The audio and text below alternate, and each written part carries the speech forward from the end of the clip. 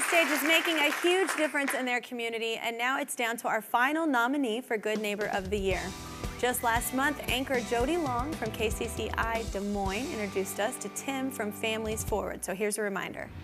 Homelessness is something that impacts much of the U.S. and in Des Moines, we are seeing an increase in the homeless population, those experiencing homelessness.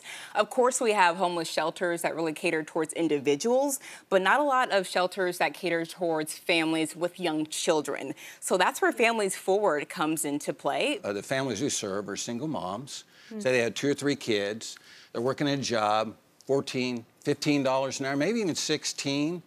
But, you know, you have unaffordable health insurance or none at all. Kids are expensive. Yeah. Apartments are very expensive. With families, it's really the lack of income. That can be, you know, where they're living paycheck to paycheck. What we do, we have 2 programs. We have New Direction Shelter with emergency shelter. So we serve 8 families at a time. They each have their own individualized bedroom. And we really try to make that a real home environment for those children, which we feel is very important. And then our primary responsibility with my staff is to help those families as soon as possible get into permanent housing. Yeah. We have another program called the Home Connection. We actually own 29 housing units. Majority of those are single-family homes. Our families really feel like they are in a real home. You know, we're working with each family in terms of what we can do to help them, whether that's in helping them with employment, getting better employment, or getting employment, getting the child care. With families that we work longer term with in a Home Connection program, we're helping them develop a household budget. And in a Home Connection, what we're really wanting to do is see those families be able to transition into market-based housing. And we've been so fortunate that about 10 to 15% of our families every year go into actually home ownership. Oh, that's incredible. With Juanita. This is a huge day today. She's been part of Families Forward program for years, but today she is becoming a homeowner. Oh my gosh, Juanita! Yes, it's super exciting. Actually, Laura, I will close on this beautiful house tomorrow. You are going to have so many Christmases, holidays with your kids in this home, Juanita. We couldn't be happier for you. It's all thanks to Home Connections and Families Forward. Your new house! This is so exciting! All right, what's up, Tim? So how do you think you're going to spend the money? How do you think you'll... Oh, geez. You know, we have Christmas coming up, the holidays, I should say. And, you know, we serve a lot of children that are in an unstable situation. And we want to try to make the best holidays we can for them so they feel like they're a regular kid, even though they're going through some pretty traumatic things. Absolutely. Well, remind everybody, you know, what your organization, like how it could benefit from this boost. Well, you know, we at Families Forward, we serve homeless families with children, which we call the hidden homeless, because there's always tends to be more exposure on individuals because, sure, you know, here in New York City and most communities, you're going to see the homeless sleeping outside, you're going to see them walking around, etc. And they need a lot of help.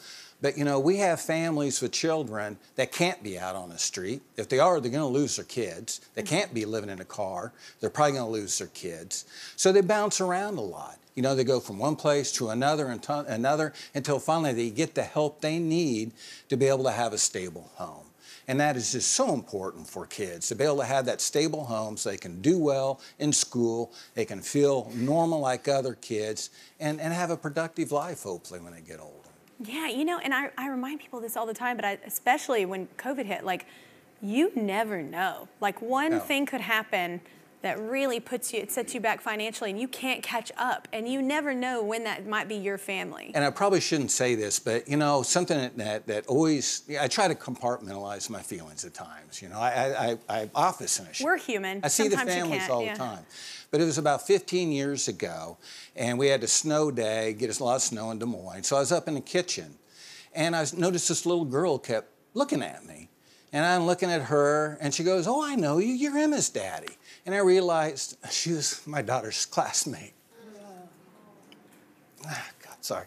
And two lockers from her. And I thought I'd seen it all. And I realized you never see it all. You never know who's going to be homeless. You never know.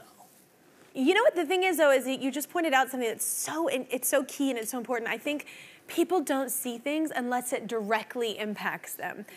Just open your eyes. Like, it's all around. You know, I promise, if you open your eyes and forget about your world just for 1 second, you know, that's what that story means, is you all of a sudden you see someone that you're like, wait, you're here? Like, you have no idea when that could be your family.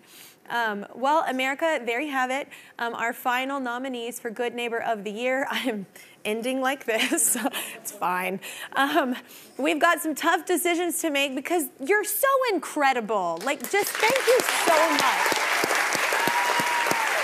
You know, we give kudos left and right all the time for celebrities and people doing things. I'm not knocking celebrities. Like, I just mean, like, we don't focus sometimes on the most important people in our communities really doing incredible things. And that's why I love that my producers came up with this segment. It's my favorite thing ever. I love doing this show.